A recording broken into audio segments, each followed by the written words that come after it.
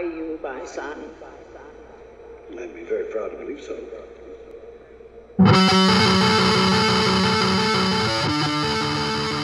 What's up, Deadheads, and welcome to They Said We Said. This is Johnny Walker giving you my spoiler review of Season 7, Episode 11 for The Walking Dead, Hostiles, and Calamities. This one's directed by Carrie Skoglund. I'm not too familiar with her other work. I know she's done some other Fear the Walking Dead episodes, but I think this is her directorial debut as far as the main show goes, and I have to say she did a pretty good job.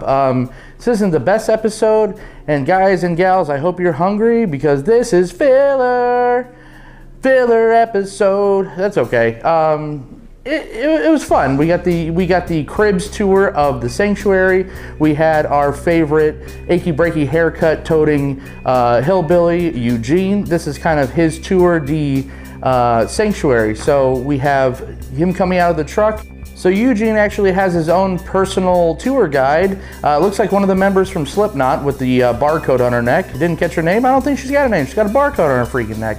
So she's taking her around, kind of showing Eugene the ropes on how the point system works, and you know, he has a pretty nice setup. He's got a nice room, he's got a working refrigerator, he's got video games, and he's got pickles. I mean, everything that our hillbilly hero would ever want. But is he a hillbilly hero anymore? More on that later. This episode also gives us the triumphant return of Mr. Negan, Jeffrey Dean Morgan, as awesome as always. A bit more menacing in this episode, not as lighthearted. We did get some jokes, but mostly all the jokes and all the yucks came from Josh McDermott, Eugene Porter. Negan kind of puts Eugene on the spot and kind of gives him a pop quiz pretty much for his life, wanting to know what he could do to keep his walker wall kind of upright and working.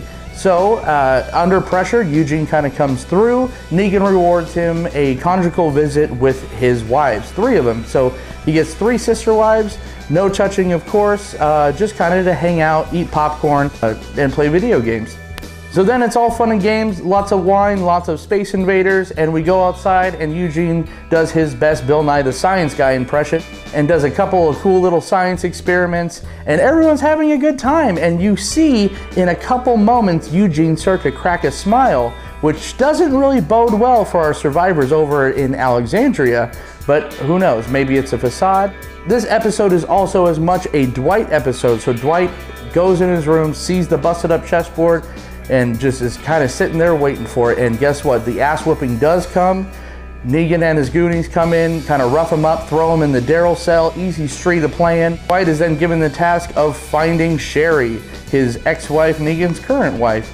So we have kind of a touching moment when he goes out. It seems to be maybe their house, maybe a house that they kind of took over since the turn, and kind of a heartfelt voiceover from Sherry. Who knows, she'll probably turn up later, but you know, she's not there.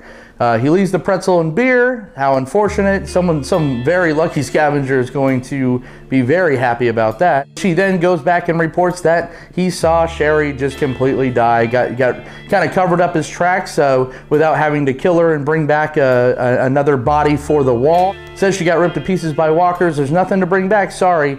Negan buys into it, and guess what? The poor doctor doesn't just get the iron to the face, he gets the whole furnace to the face.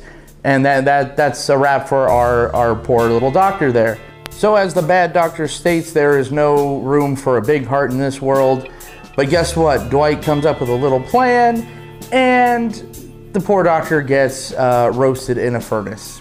That was kind of a stupid move on Negan's part, in my opinion. Yes, I know it was shock and awe, but in the zombie apocalypse, I don't care if you had 10 doctors. I don't care if every single damn savior was a doctor. You don't kill your doctors. You don't kill, just like you don't kill Eugene because he's the scientist and he's making the bullets and he's making your walkers little, you know, tanks, and you know, giving them the diamond armor or whatever. You don't kill the doctors. Dumb ass move, Mr. Negan. So the wives were generally seemed like they were having pretty much a good time with Mr. Achy Breaky Haircut, probably because he wasn't being too much of a creep. He just wanted to play his video games and do his magic tricks.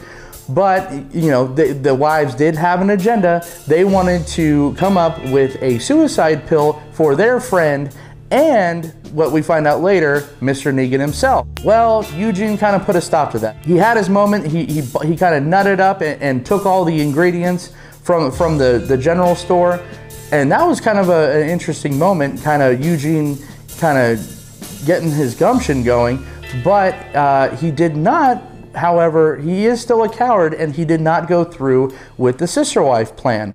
So the man finally gets a moment alone with his pickles, and guess what?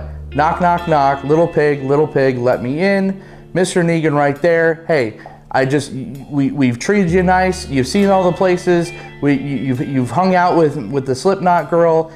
I need a signature, basically. What is your name? And Negan couldn't even finish the sentence before Eugene said, I am Negan. I've been Negan all along, and I've been waiting for you just to come around. You know, flash forward maybe a couple days later, Eugene is completely settled into his role. Dwight walks up, they both kind of share a moment. I'm Negan, there you go. So at this point, ladies and gentlemen, has Eugene bought in? Is Eugene, Eugene kind of taking a complete left turn from what he is in the comic book? Is Dwight taking a complete left turn than he did in the comic book? We won't get too much into comic book Eugene and Dwight right now. I'll leave that for my buddies, The Walking Bread. Out of 5 briny pickles, I would give this one a pretty solid 3.3. 3.3 briny pickles. Not the best episode, but actually a very good debut for our new director. Like I said, very much a filler episode, but it was kind of fun to see kind of Eugene's surprise and kind of awe of what the Saviors could kind of offer people on the in crowd. And for the first time ever, it seems, post or pre-apocalypse, it looks like Eugene Porter is coming out on top. So let's see down the road how much he lets that go to that beautiful haircut of his. Guys, it went down. It did happen. Dead Guys Talking Survival Trivia. Dead Guys versus The Walking Bread, like you see behind me. Oh man, so who won? Well, I guess you're gonna have to tune in on Wednesday the 1st. March 1st is when the video will be posting. I will say it was a match, and it was for a belt. So that's all I'm gonna say. Tune in on Wednesday. I wanna thank Josh and Alex for participating. Man, it was incredible. Deadheads, there's also the debut of the singles competition coming up, and that was yours truly versus The Walking Dead. That video coming out the following week. So thank you guys so much for tuning in, watching last week's spoiler episode. It is the biggest, the highest viewed Walking Dead review on this channel. So thank you from the bottom of my heart so much for watching that. Thank you for spreading the disease. Continue to spread the disease, and we'll see you next time.